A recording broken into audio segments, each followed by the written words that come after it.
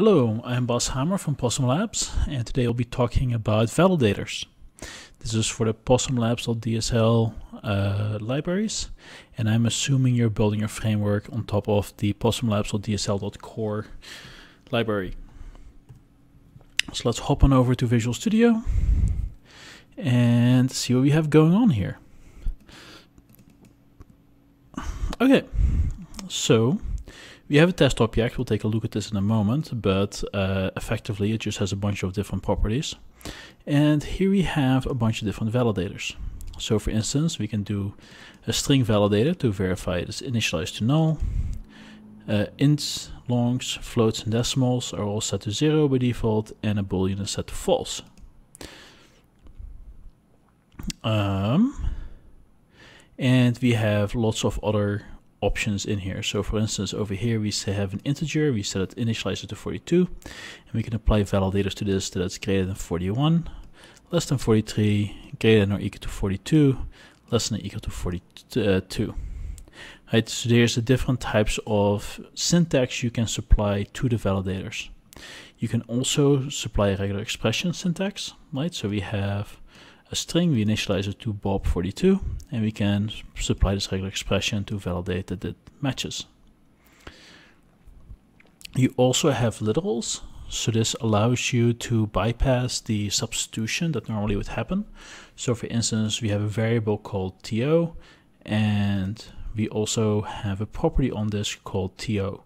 Because we don't want to dereference the variable, we can either supply it in the following with single ticks or double ticks or double quotes to validate that it's indeed what we expect it to be.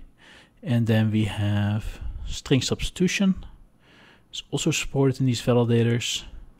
And if you need to, you can also supply things in % or in dollar syntax. Money syntax. So the reason these exist is just to make tests more readable.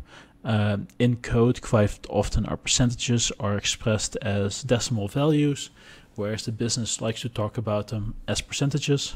So we can supply the values as percentages or the value as money, and it also supports the different negative money notations that are out there.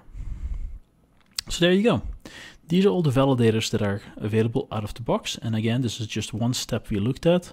Then blah has the value blah. And we'll take a look now at what's actually happening behind the scenes to make this possible.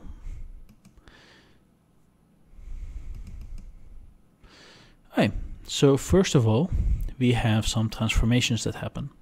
The transformation that's most important is this guy over here, which allows anything to be transformed into an object, right? So this is what's taking care of the left-hand part of the step. So this allows the step itself to take as an argument an object, and then it will let the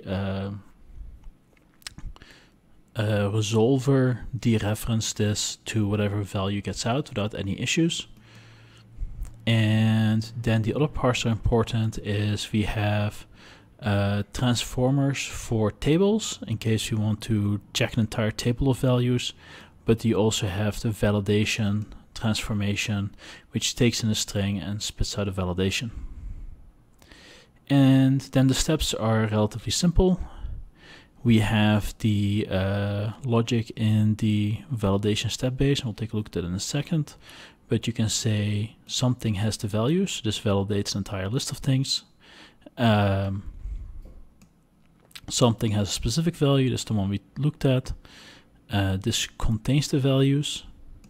And this one says contains the value, just singleton. So these are different types of ways you can specify things. And let's take a look at the validation step base.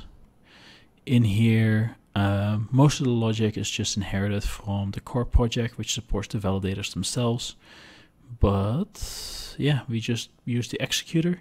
So that means that if your validation throws an exception and you did specify you're expecting exceptions, then it will eat the first and record it. So you can do negative testing that way if you really need to. We'll cover that in a later tutorial. But most of the time we just do the validate on the object, and this is an extension method that comes in with the framework. So that's about it. If you take a quick peek at the validation has a predicate, it expects an object, and it returns a string. Yep. And then it has some text which is involved. It has an invocation where you pass in the object, and it can also return exceptions when you're validating things. Most of the time you don't have to worry about this. Chances are you can just copy this, and I've never had to customize this in any of the applications that I've worked on, so it will be pretty sturdy without having to modify things too much. Otherwise, you can always look at the source code and see exactly what's going on in there if you need to support additional type of validations that are not available out of the box. Take a quick look at the test object.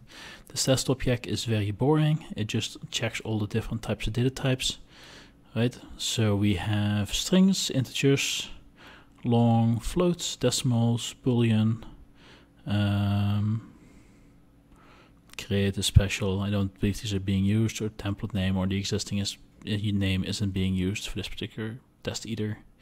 And when we create one of these items, we effectively do nothing. The only thing we check is created is set to true. We never make them special. So that's it. It's pretty simple, but it's very powerful because it allows you to run validations on a lot of different parts at the same time without necessarily having to specify anything. There's also a set of web validators which are supported through the web project, and we'll cover those later on as well. Thank you very much for your time, and please provide feedback in the comments below as to how these tutorials can be more useful.